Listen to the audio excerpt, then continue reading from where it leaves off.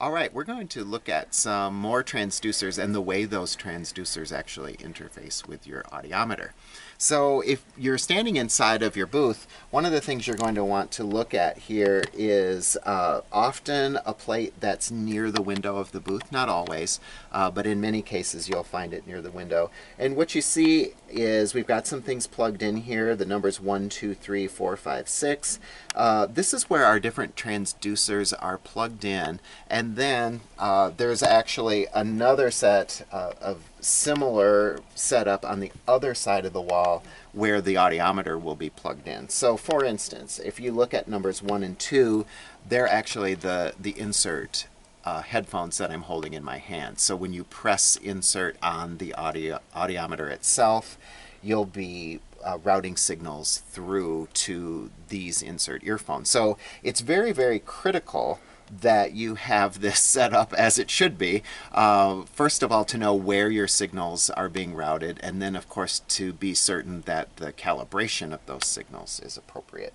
So in this case, if you come back to the panel here, we've got insert earphones, and then this one I know because of the style of the cord, this is my bone conduction vibrator, and then these two are left and right supraoral headphones. You see there's still some room left where more things could be plugged in. You'll need to take a look in your own booth and at your own equipment to see what's available and what options are in your booth. For instance, you might have ultra high frequency headphones that are in your booth that would be not present in this case. So these can be easily pulled out. And so one of the things you want to think about is as patients enter and exit the booth, particularly children or people with mobility issues, or if you're moving around very quickly, you may actually knock one of these partially out, in which case the signal will probably either be absent or maybe intermittent. And so where you want to be careful here is, especially if it's a patient where you suspect that their hearing is not very impaired, and you're driving up your audiometer and you're seeing you're going to 50, 60, 70, all the way up to 100 dB, you actually might want to question, is it my equipment and not the patient, and just double check that things are plugged in as they should be. It can be very jarring for a patient to receive a high intensity signal that just pops in due to an intermittent situation.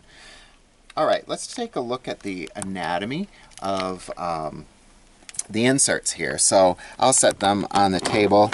You're looking at right, so again, right is red, keep your R's together.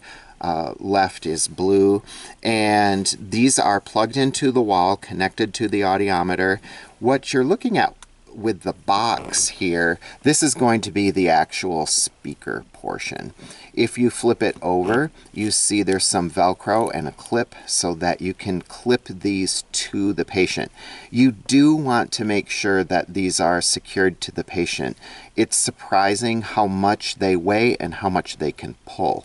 And what you don't want to have happen is insert earphones that are in the patient's ear and then suddenly they'll usually pop out quite quickly if the weight of this speaker is allowed to kind of work its magic. You'll see this speaker has a plug to it right here. It's a great thing to check just to make sure that the speakers are plugged in as they should be. Then you have a tube, so the signal is going to be coming down this plastic tube, and you'll feel it. It's a relatively soft tube. It has a little bit of stretch to it. You do want to check these tubes regularly. They can crack, and they'll again affect the calibrated signal that's being delivered through them.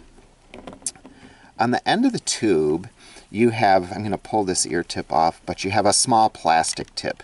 One thing I always advise students is be careful. You can pull this whole thing out and throw it away with the ear tip, but then that's not what you want to do. This plastic tip is actually designed to remain in place and intact, so that what you do is connect the ear tip to this little plug here. So the ear tip is a foam ear tip. It can be rolled. I'm just rolling it between the thumb and index finger here. You would roll it up to get it all the way into a patient's ear canal. And then, as you've seen in one of our other videos, usually we've got this end of this ear plug that's right kind of level with the canal opening. So it's a relatively deep insertion. So I'm going to connect this here. And what you want to make sure is that the foam tip and its small tube is completely connected to the interface here for the soft tube. And then you would roll it up. You would get it nice and firmly wrapped down there, and then pull back on your patient's ear and get this inserted. You do want to monitor the patient, make sure that they're comfortable. And you also are well advised to do otoscopy before inserting these to make certain, especially for cerumen, that you don't drive more cerumen down deeper into the ear canal.